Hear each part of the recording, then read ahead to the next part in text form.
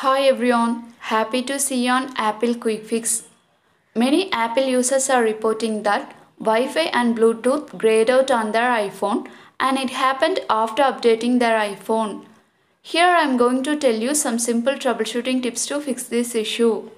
First tip is refresh airplane mode. First navigate to the Settings app.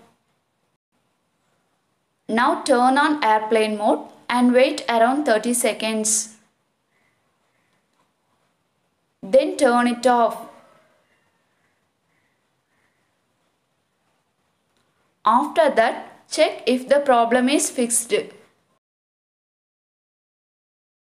Second tip is restart your iPhone. First navigate to the Settings app. Now tap General. After that, scroll down and tap Shutdown. Now drag the slider to the right side to turn off your iPhone. Wait around 30 seconds and then turn on your iPhone. Third tip is delete VPN. Delete VPN if you are using it and then check if you can access Wi-Fi and Bluetooth on your iPhone. Fourth tip is remove and reinsert the SIM card. First turn off your iPhone. Then take out the SIM card and wait for 5 minutes. After that, put the SIM card back in. Now turn on your iPhone and check if the problem is fixed. Fifth tip is turn off content and privacy restrictions. First navigate to the Settings app.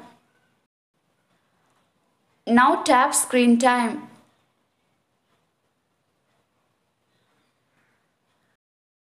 After that, tap Content and Privacy Restrictions. Here turn off Content and Privacy Restrictions. Then check if the problem is solved. If the problem still persists, turn off Screen Time and then check if you can access Wi-Fi and Bluetooth.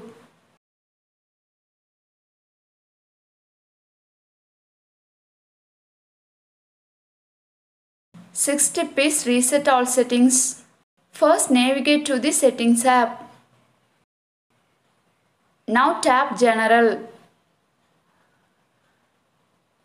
After that, scroll down and tap Transfer or Reset iPhone.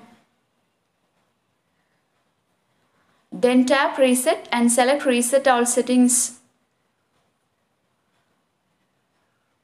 Now you have to enter your iPhone's passcode.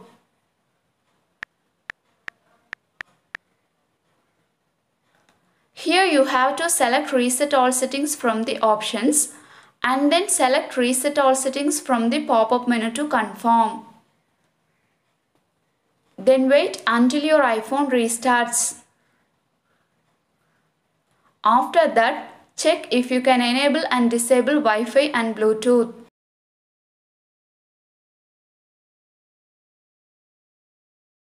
Seventh tip is remove and reinsert the SIM card while airplane mode is enabled.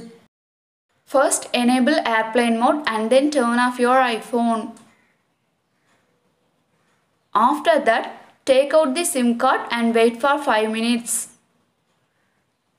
Then put the SIM card back in and turn on your iPhone. Now turn off airplane mode and check if the problem is fixed.